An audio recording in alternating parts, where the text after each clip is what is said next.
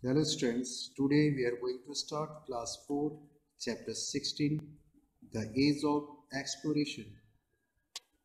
Answer this question. First question is, what led the Europeans to find a sea route to the east? Answer is, Europeans increased their power by trading silk and spices found in the Asia.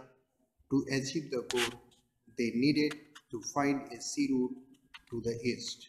Now question number 2, why did Bartholomew Days decide to turn back from the Cape of Storms? Answer is Bartholomew Days reached the southern tip of Africa. He could not go further